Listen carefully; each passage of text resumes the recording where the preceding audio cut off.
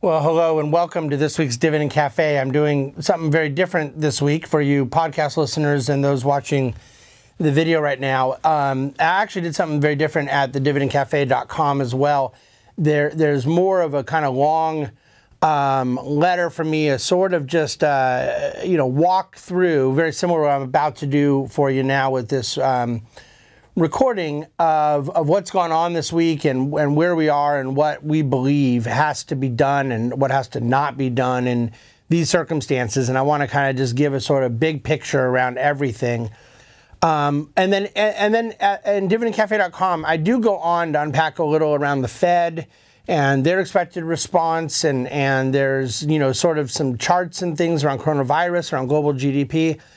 And I may, at the end of this, go into some of that for you all as well. But the focus right now is primarily on that first part, which is just kind of absorbing what exactly has happened here in the last week, which is certainly a week for the history books. The market dropping into correction territory is not an event for the history books. It's happened a lot, dozens and dozens of times. But this quickly is most certainly something that is extraordinary.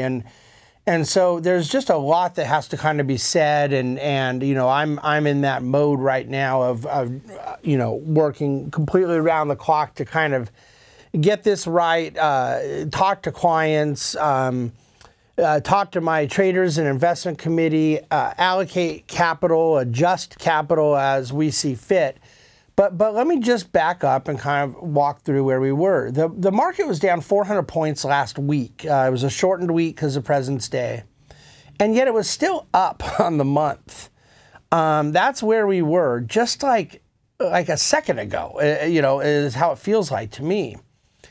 And from Monday of this week through where we sit right now, and I'm recording purposely, I had our communications team move up our deadlines and recording and everything this week to the Friday instead of the normal Thursday because of obviously the extraordinary market circumstances. We wanted to get something as real time as possible. It's not just possible, but it's actually likely that by the time you're getting this, things are even worse or maybe better than where they are right now. But it's Friday morning, the market's open. We were down 1,000 points here on Friday morning. And right now, when I started recording, we're down like 800. So it's moving up and down a couple hundred points, like minute by minute, okay? So I do expect we close down here on Friday. There's still 5 hours to go. It's hard for me to believe that the point of capitulation and V-shaped bounce back, which I do think is very much coming. But it's hard for me to believe that happens on a Friday going into the weekend, with traders' propensity for generally wanting to have more risk off with going into weekend and awaiting what other coronavirus news announcements and things may come in over the weekend. So I don't expect that we hit that capitulation moment today. I think it is more likely to be next week, if even then. But the reality is that the violence and suddenness and speed at which this sell-off has happened does make the likelihood of a snapback rally significantly higher, because the market just immediately priced in so much of the potential negativity around everything going on, and then some. It's completely indiscriminate. So 1,000 points down on Monday, and then a little less than 1,000 points down on Tuesday. Down only 130 on Wednesday, but we had been up a few hundred points, and so it was still about a 400 or 500 intraday swing. Then the worst point drop in market history, not even close to the worst percentage drop, obviously, but the worst point drop in market history on Thursday, and then another right now, roughly, I'll give you the update exactly, but something near 1,000 points, 900 as I'm sitting here talking, on Friday. So yeah, you're talking about over 4,000 points in 1 week in the market. And on a percentage basis, that's over 10% from the market highs. That's technically a correction. Obviously nowhere near a bear market yet. But let me put this in context. This is the worst week in the market since the financial crisis on a percentage basis. So that's real. The point thing is kind of misleading, but the percentage thing is real. But in the fourth quarter of 2018, December 2018, that's not exactly ancient history. That's 14 months ago. The market at one point had dropped 19.8% from its high of a couple months earlier. And so you had almost a 20% drop 14 months ago, peak to trough. We've had something about around a 14% drop right now, all just within a week. And you know, I can go back through history. I don't know how much you want me to do all this right now, but February 2018, exactly 2 years ago, we had a very similar thing, multiple 1,000-point down days when the initial very first launch of a China trade war started. August of 2019, we had significant disruption around an acceleration of the China trade war and currency war and inverted yield curve and recession talk. May of 2019, we had over about a 6% drop for a few days around acceleration of Mexico trade issues that were quickly resolved. In March of 2018, you had another spike, multiple, you know, significant down days like this around the trade war. And at that time, too, I do want to point out that not only were stocks collapsing, but bonds were collapsing as interest rates were coming higher. And that is the modest silver lining from the asset allocation standpoint, that bonds have rallied huge this month, which has served the purpose, of course, of offsetting the downside in the equity markets where people have bond exposure, let alone alternatives in their portfolio. You know, many people in 2017, I have no such examples because there weren't any. It was this incredibly low volatility year. I've talked about a lot as being very ahistorical. The Brexit drop in the middle of 2016, very violent, lasted a few days, very quick recovery. January of 2016, worst January in history of market, down again, you know, right around this level, correction territory. Began rebounding the few weeks thereafter. But again, around oil collapsing, it got down to the 20s at that time, and fear of Fed tightening, fear of China economic weakness at the time. This was all way before trade war issues. August of 2015, very similar. China-driven, the word getting out that tons of capital have been leaving China. And you had a reversal in their currency, which, again, apart from their interventions, it did cause the market, you know, several 1,000-point down day type range. You know, I can keep going if you'd like. Summer 2012, summer 2011 was the real big daddy. That was where we did drop 20%, 19.8 or 19.9 to be precise, around European weakness and economic fears, double-dip recession, both in the U.S. and abroad. May of 2010, flash crash, down, you know, this level in one day before bouncing back a little. So Greece and Europe were all over those other three. So just simply in the decade since the financial crisis, I think I just went through something like 10 episodes that were between 5 and 20% drops. And in all of those cases, the recovery was rather quickly. And I don't know that the recovery will be quickly here.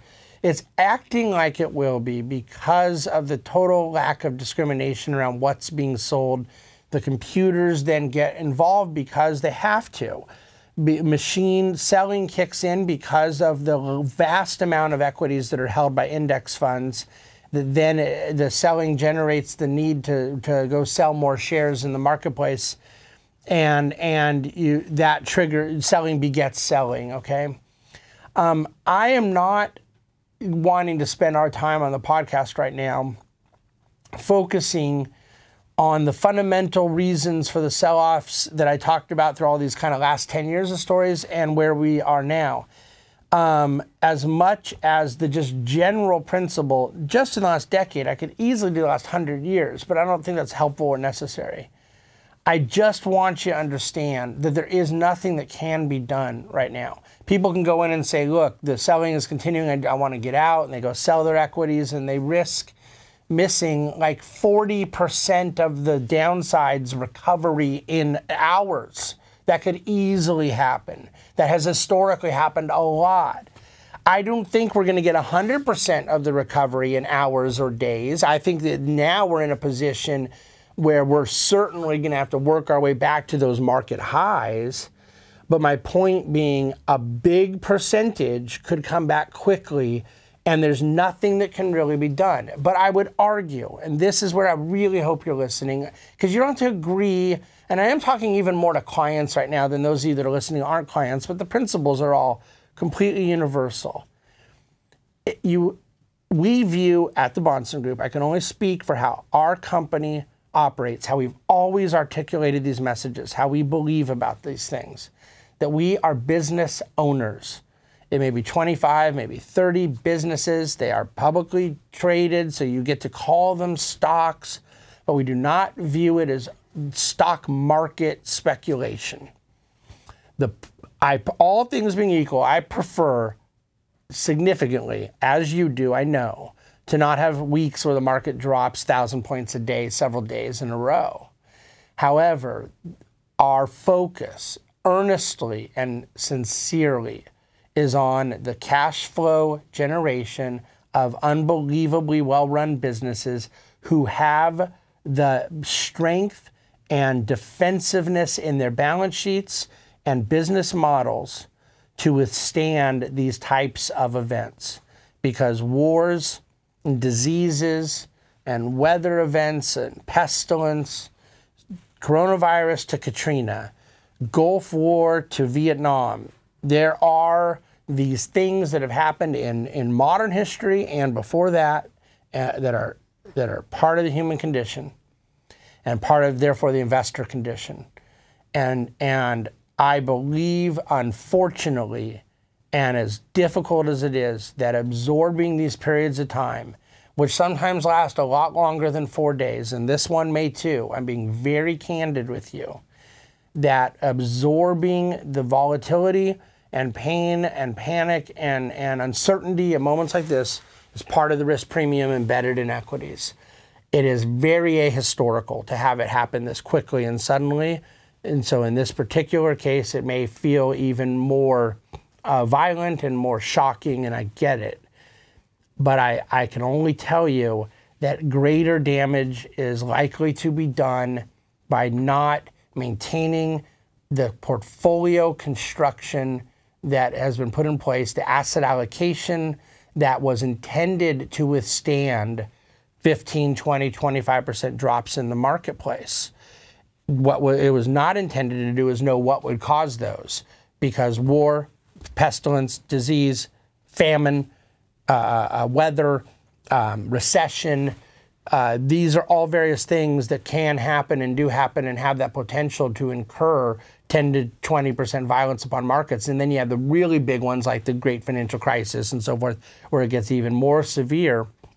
And so that tolerance for that downside has to be addressed via the percentage one allocates into equities. Within the equity buckets, we had come into the week with a cash. Obviously, it would be great to have had even more cash to be able to deploy, but we had cash that we've now been putting to work to buying stocks that we love, buying companies. It's an important distinction that we love, that we liked the price before, and now they've dropped, and we like them even more. And that doesn't mean we're finding the right exact bottom. I have no way to do that. But what I do believe is that deploying that cash and then potentially even rebalancing some of the bond money into the equity money, should that we get to that point. We're not at that point yet, but we could very well get there. But that's the point of the asset allocation we have in place. Our bonds have all increased in value significantly this month, and that offsets some of the equities. But of course, most investors came in with an underweight bond position this year and overweight equity. We were more even weight equity. I think from an asset allocation standpoint, no, it doesn't really help in a week like this. Okay, all risk assets have just gotten smashed in their pricing. But I think that more moderate asset allocation approach has helped, And certainly the alternatives have done a great amount of help in terms of muting and neutering some of the volatility. I can't emphasize enough how much I get, having gone through this a long time and having clients I deeply care about, understand their goals and their own emotions, psychology. I get the reaction to a week like this, and I also know that there is only one thing I can do in this situation. There is more than one I could do. There's only one I will do. What I could do is capitulate to the emotions, and when someone is feeling a certain degree of fear and panic, take them out, knowing it's the wrong thing to do, but knowing it might make them feel better in the short term. But I have a moral and professional, legal duty, that's the least of my concerns, a moral and professional duty to do the right thing, guide us through it. And I do not intend to tell anyone that I know when this will end. No one else knows when it will end. I can only use history as a guide and fundamentals and information as they become available. I do happen to think, I think there's some of you that will actually follow this. There's some I know won't, and that's okay. I totally get it. Some of you, maybe you'll just sort of think about it. I do happen to think that the best thing to do is to pay as little attention to all of it as possible, because there is nothing constructive that can come out of it right now. When I say pay attention, I'm saying looking at CNBC, looking at the stock tickers, jumping online and looking at it every, a day or things like that. But look, people have every right to do what they're going to do around that. I'm only referring to what I think is behaviorally and emotionally the best practice. And behaviorally and emotionally, I think the best practice is to just accept that this is a period right now, and we're going to have to kind of get through it. And in the meantime, we are optimizing the opportunities where we can through deployment of cash, through rebalancing, and through adding to positions that warrant such. But right now, there's no sensibilities in the marketplace. It's indiscriminate selling, and I don't want to be cynical about it, but I also want to be grown up and just tell you, there are very sophisticated, very capable investors that may very well, generally hedge funds, but may very well be in a position to get in front of when the Fed is going to announce that they're coming in and bailing out markets, or some other fiscal stimulus announcement, or some global coordination with central banks, various things that frankly that's what the market is looking for right now. They want to see some announcement from Powell or from Xi or from Trump or from someone that all these things are going to be that there's this big kind of assist coming, and they can whip this thing back up very quickly as well. And so my view is that I don't want to invest based on not totally rational panic selling, and I don't want to invest based on not totally rational whipsaw reversals either, that I lack the capability to produce myself, let alone foresee myself. What we want to do at the Bahnsen Group is be very attentive to clients' needs and behavioral tendencies that may hurt them and their long-term financial outcomes, and along the way be opportunistic and yet patient through our convictions. And we are not short of convictions here. We have every confidence that the dividend generation, the companies we own, will continue and that it will grow. And we say that even when the market is down thousands of points in a week. So I hope that this is a beneficial message for you. I hope you hear the earnestness in my voice about what I'm saying, but I also really sincerely welcome further dialogue. If you're a client of the Bahnsen Group, reach out to your private wealth advisor. Direct any questions you want about the market, the economy, portfolio to me, email. I'm working 24 hours a day, 7 days a week right now, because this is our job. This is what we're paid for. And I will be there as long as it takes to get us on the other side of this, because this too shall pass. Thank you for listening to the Dividend Cafe, and do enjoy your weekend. Markets and economy and news and all these things are going to do what they're going to do. But hopefully over your weekend, you'll have time for friends, family, basketball, food, all the things that make life worth living. Thank you.